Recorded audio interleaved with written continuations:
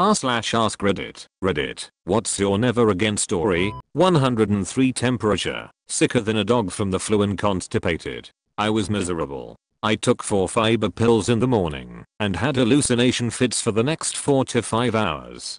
Desperately trying to get some sleep, I took an Ambien sleeping pill, extra strength. Woke up 9 hours later not constipated anymore and having to do a load of laundry. When I was 6, I distinctly remember my mom saying, "Don't lick that grill iron or it will really hurt." I licked it. Timeshare presentation. I now know what hell is like. 8 hours of my life I'll never get back. And of course the free trip was impossible to get. "We will call you on Monday sometime in the next 2 months. Then you need to fly out on Tuesday and come back Wednesday." Asking a woman when her baby is due doesn't really need a story. It went as imagined. I was offered a Lay's potato chip covered in what I was told was blueberry sauce. Gross, but bearable. Put the whole goddamn thing in my mouth, and it turned out to be blueberry ghost pepper sauce. Screw that guy. Every man eventually learns the lesson that muscle rub should never be used to treat a pull or similarly place ailment. Cave exploring. The serious kind, with lights, helmets, and occasional crawling. Fascinating while you're doing it, but scary as hell in hindsight. Ample opportunities to get seriously injured or worse, in the last place in the world you'd want to be rescued from. I worked as a tower hand for a construction company. I used to take of mile and yard and move between booms, 500-600 feet up. I also would slide down the outside legs untethered, because it was faster than climbing down the ladder. I cringe when I think about that. There was zero chance of survival if I fell. My wonder what's inside the medicine capsules? What if I just eat that directly instead of swallowing the pill? Empties onto tongue and promptly gag. You need to be careful with that. With some medicines that are designed to be time released, that is a good way to overdose. Ag. Tastes like dies. Awful way to go to be sure. I wouldn't want the last thing I tasted as I die to be, well, yeah, no, not. What if it was really good? Like the kind worth dying for. And worth fighting for. Back in the days before soft contact lenses you were supposed to clean them with hydrogen peroxide and then use a special neutralizer tablet afterwards. I forgot to use the neutralizer before I put my contacts in. Hydrogen peroxide in your eye hurts. Once I made 2 terrible food decisions in a single day. This was years ago, when I was in my middle 20s. I woke up hungry and went to the fridge to grab some leftover Taco Bell. But I'd accidentally forgotten it in the car overnight. Still, I thought if I microwaved it, it'll be fine. So I ate a Taco Bell chicken quesadilla that had been sitting out for over 20 hours. Just as I was finishing it up, my buddy called and begged me to join him on a just friends hang session with this girl he was trying to date. They wanted to go to this Asian seafood place I'd always seen driving by, but never been to. So we go, and they have a kind of mini seafood super platter that's meant to feed the whole table. Like a super sampler. We get that. It's supposed to feed 6, but we finish it off as a party of 4. That afternoon, it began. My friend called and asked if I was feeling bad from the seafood, and I told him yeah, but it was probably something from earlier in the day for me. He said, "Yeah, we are feeling a little queasy too, but we've got tickets tonight, so we are just gonna drink water and go for it." I got a date, woo. I wished him luck and went back to Fallout 3. A few years ago, I was leading a missions trip to Vietnam/Cambodia with a large group of 20-somethings. There was a dude on our team who was a recovering addict. I had no idea, but leadership knew and did not inform me. In light of this and his issue with alcohol, leadership had the brilliant idea to move him from the Japan team and move him to the Vietnam/Cambodia team so he could be with a guy who they felt had a positive influence on him. If you've never been to Saigon or Phnom Penh, you can't go a block in the touristy areas without being solicited to buy some sort of aura. Shockingly, he used, again, and convinced another one of our students that is awesome and he should totally try it. We had to send them both home. It sucked being young and stupid enough to drink whatever mixed drinks my friends were handing me at the bar when I was in college. This was about 8 years ago, and I was probably 22 at the time. Before this I had only ever really had beer. My friend knew the bartender at the place we were hanging out. She was making the drinks way too strong. I remember one of the last drinks I had that night was called a deer smother. After we left the bar, I'm told I refused to stick with the group and ended up walking a few miles to the other side of town because I'm a complete idiot. At some point I realized I was super drunk and literally called the police on myself because I was sick, puking and lost. They ended up calling an ambulance. I had no insurance at the time and it cost me $600. Apparently when you're that drunk the police won't just take you home. Didn't expect that and paid the price. Just came back from a 3-week backpacking trip with 5 other people.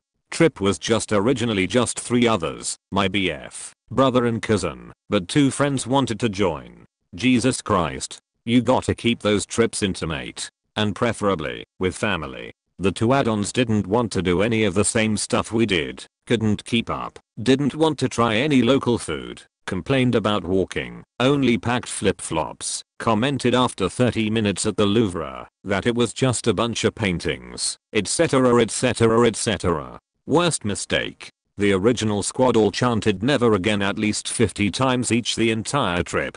So yeah, never again.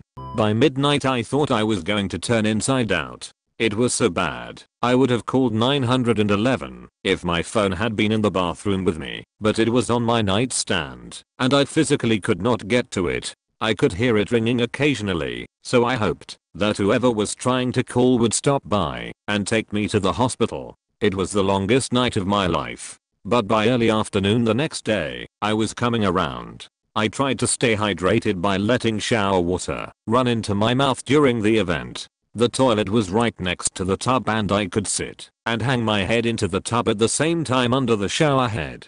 So I just ran the shower on my head, crapped my guts out the back, and vomited my soul out the front. Turns out the calls late at night were my buddy calling to come pick them up because they had both had accidents at the concert on their first date. They are married now. This was before Uber or Lyft in case anyone is wondering. They finally managed to get his uncle to get them. Never again. Rode an Amtrak train from New Orleans to Washington DC. I thought I was a prodigy by choosing coach seating over a sleeper car, or flying as I was saving some money by doing so. Jump forward to 25 hours in the same seat. Dude next to me pulling a German EVS Poland invasion of the armrest. Baby screaming all night in the back of the car and I couldn't sleep. The toilet situation had deteriorated on board to the point where I would use elbows and my boots to open and close the door and flush the toilet as my fellow riders were baffled by the concept of flushing and utilizing a trash bin for paper towels. I've been awake 25 hours by this point and it's 3:45 am. If I ever do this, it's gonna be in a sleeper car. The savings. Murder on the Orient Express had the right idea. I was the designated driver for my son's 21st birthday. He was out with dad and about 10 of his close friends, so I was pretty busy driving back and forth schlepping them all home. Finally, I get the call from dad that it's time and our son needs to go home. My son is in the back seat with one of his friends when I feel a hand come from behind and grope my boob, then quickly moves down to my inner thigh. My son then says, "What do I need to do to get me some of that?" We don't talk about that night.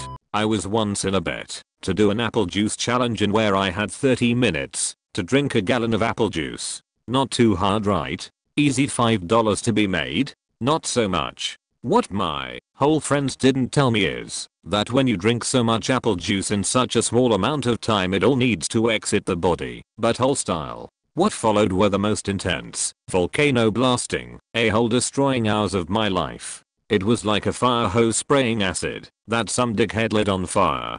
I didn't complete the challenge. I lost $5 and I even paid for the apple juice. Never again apple juice. Never again. Was younger and way more stupid. Got the chance to score meth and decided to get some to see what the hoopla is all about. Loaded all .3G that I bought and chased the white dragon. Spent the next 22 hours alternating between jerking off and being on all fours all around my house trying to find meth crumbs behind the fridge that must have mysteriously gotten there while I brought the baggie from the front door straight to my room. Snasty Maine. I've told this story before, and it's probably not the type of story you were expecting, but it fits the question so here you go. Okay, so this requires a bit of backstory. When my wife and I first got together, we lived in a tiny apartment and shared a twin bed. This situation continued even after she got pregnant. This of course substantially reduced my sleeping area. We slept in a spooning position. One night, when she was about 7 months pregnant, I awoke in the middle of the night and tried to readjust the blanket to recover myself. It often would end up bunched up between us, so I reached down to find it and pull it back up. There was some resistance, but I assumed that she had her foot on it or something. So I pulled harder and kept pulling, assuming it would come free any second now. At this point my wife turned her head around and angrily asked what the I was doing. Turned out that I was not pulling the blanket. I had grabbed the back of her underwear and was forcefully pulling them up her crack. I broke out laughing and couldn't stop for quite a while. She was substantially less amused, and even less so after my explanation. So the mistake I will never make again is TLDR, never tell an angry, rudely awoken pregnant woman that you mistook her underwear for a blanket, especially if you're laughing hysterically at the time.